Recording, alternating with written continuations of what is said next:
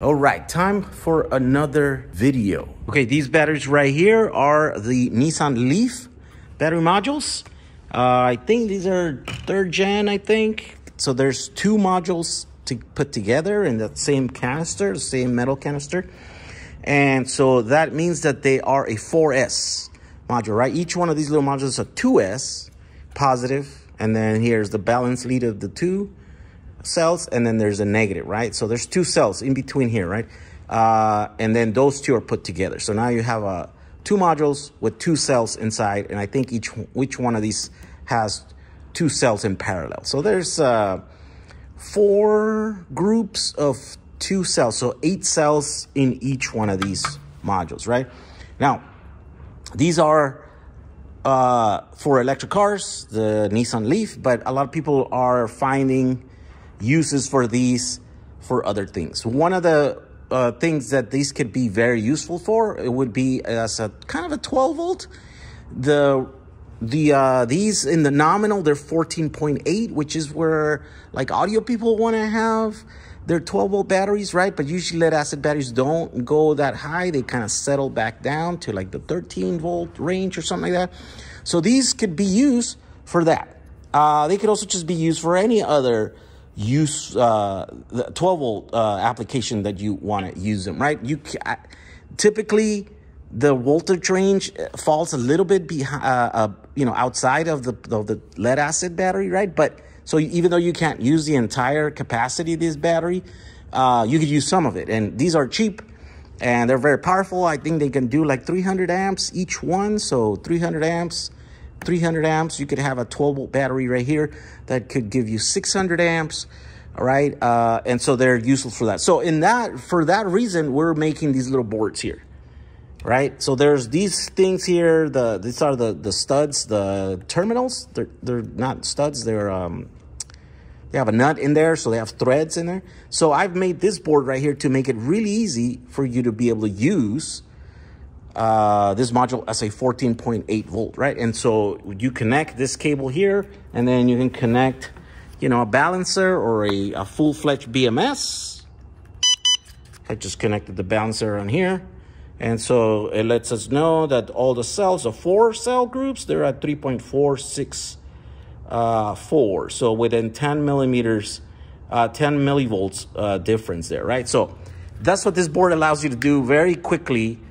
Put 6 screws and now you have a battery. Now you can put a XT60 connector right on the board itself here, or you can put pigtails sort of like this up until 10 gauge, right? I think this is the biggest gauge wire you can put on those little holes, and then you can put XT90 in here, right? This is probably capable of 100 amps. Any more than that, you would have to connect directly in here, but you could use the board to then run your balance cables, right?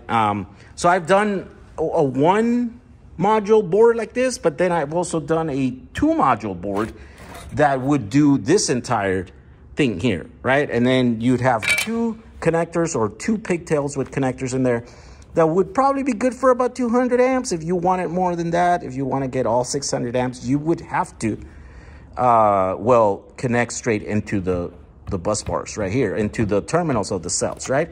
But this would help you parallel these 2 modules.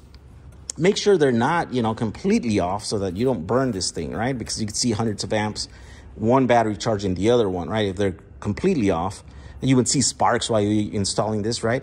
So it's always a good idea to have the batteries that you're connecting together be kind of in the same state of charge and the same condition kind of thing.